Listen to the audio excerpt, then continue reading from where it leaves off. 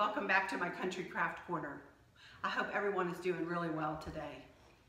Thank you for joining me for this, my last Christmas voiceover video.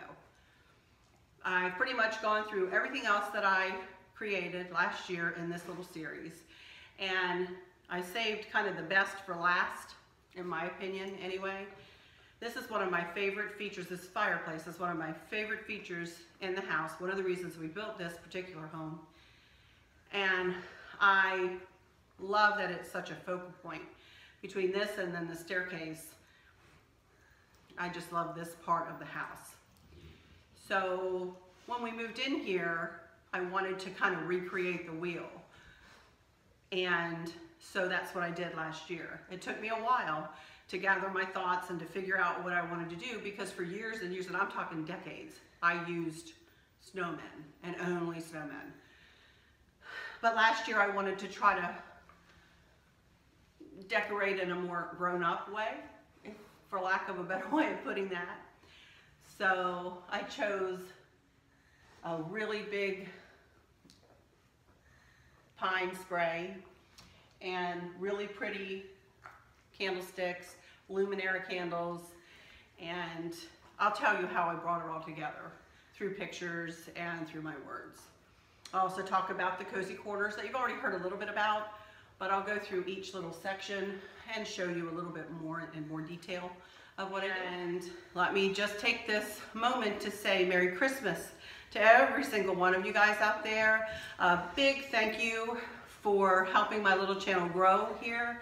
I only started it back at the beginning of October, and my gracious, it has really grown, and I've had a lot of likes, some dislikes too. But more likes certainly than dislikes, and I'm not gonna let those dislikes get to me. So thank you all so much for your support, and I hope I'm able to continue to bring you videos to give you some ideas for your own decorating in your own home.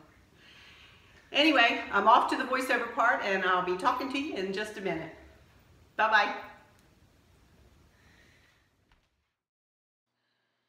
In years past, I've decorated with snowmen and only snowmen, but in this new house, I wanted to do a little something different. I still wanted to use some snowmen, but I also wanted to incorporate a more sophisticated yet rustic design.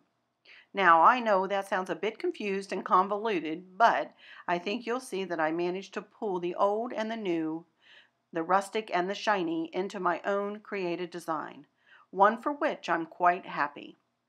I didn't recreate the entire wheel, so to speak, only part of it.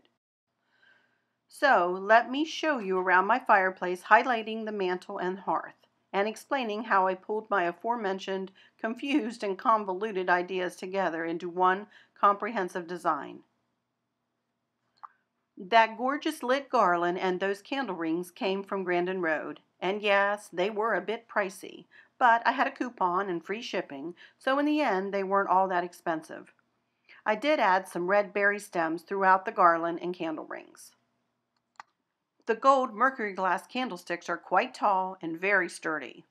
2 are 14.5 inches tall, and the other 2 are 13.5 inches tall. I purchased them at Hobby Lobby for half off. The candles are luminaire candles. They are 3.5 inches by 9 inches, and yes, they were rather pricey, although we got them off of Amazon.com for a better price than the Luminaire site offers. It is worth a search around the internet for the best price. They are amazing. I turned them on and off with a remote that came with them. If I chose to, I could set the timers to come on for 5 hours in the evenings, and they'd automatically turn off.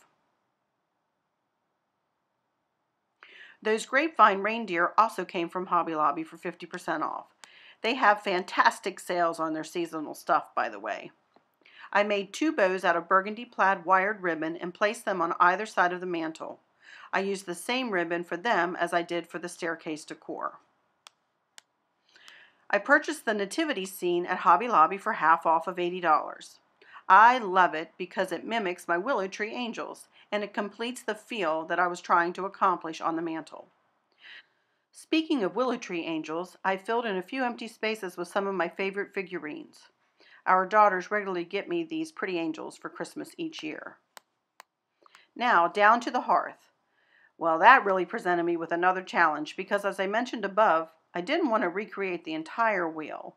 But in past years, decorations were all snowmen. So I did purchase a few things. Starting on the left-hand side of the hearth, I simply leaned a snowman picture in the crook of the window, and moving sideways, I added a sweet little candle floor lantern that I had wrapped in pine garland, and a wooden snowman. Then I moved onto the hearth, working from back to front, and then to the right toward the center. I wrapped that little rustic ladder with a pipberry garland on which I had wrapped a 15-count light strand. I sat a little stuffed snowman on one of the rungs of the ladder and sat that burlap Christmas tree in front of and beside the ladder and added a rustic-looking snowman for interest. See that grapevine and white angel? I wanted her to stand up higher in the back to add interest, so I used a burgundy and cream-colored country napkin and covered a box for her to stand upon. I made the lantern decor utilizing the ornament garland that I had left over from doing the staircase and ornament garland. I added a couple of glittering reindeer and a wooded snowman that is just like the one that is up on the wreath on the mirror. Here's the right-hand side of the hearth. I've treated this space like two cohesive, cozy corners. One of the said corners starts beside the TV credenza, and it continues over to where the hearth begins. It consists of one of Chris's surround sound speakers with my basket and sled centerpiece sitting on top. I worked to the left from there, adding a standalone lantern, again wrapped with pine garland, then filled the middle space with a tall black candlestick that is sitting on a little red stool, and then moved forward.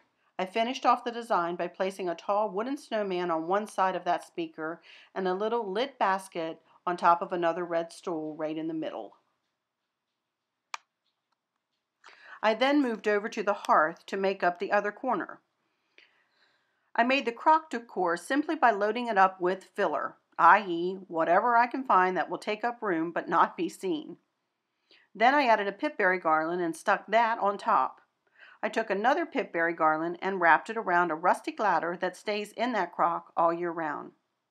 I then added a mini light string around the ladder garland and I trailed it on down and into the crock. I laid it on top of the pipberry garland. I stuck a big metal star in at an angle and added some gold berry beads. To finish, I perched a snowman on the crock and another more rustic-looking fellow up on the ladder. I built the rest of the grouping from the back to the front, moving toward the center of the hearth, tallest to shortest, adding the burgundy candlestick and candle, angel, another wooden snowman that matches the one in the wreath on the mirror and the one that I had placed beside the lantern on the other side of the hearth. I scattered cream-colored metal stars around the entire hearth to help pull everything together. I am in love with the finished product and am quite pleased that it all came together so nicely. I wanted to mix the fancy gold mercury glass candle holders with more woodland-type accents, and trust me, several options were thought of, then discarded, reworked, and a new design was conjured up. Eventually, this design came to fruition, and I'm quite satisfied and happy with the result. All right, that does it for my Christmas voiceover series. Next up, after Christmas, I will be bringing y'all along as I switch this house back over to my regular, more generic country decor. I will be making voiceover videos as well as real-time tutorials. I'm like the Energizer Bunny. I truly do not ever stop. But I figure, as long as I'm working my brain to create and my body to bring said creations to fruition, I'm doing okay. In closing, one little saying that rings so true to me and is also something that I place at the end of every crafting blog that I write is, there are no mistakes in crafting, only unique creations. Gracie, Samson, Sophie, and I wish you all a very Merry Christmas and a happy and healthy New Year. Until next time, y'all take good care. Bye-bye.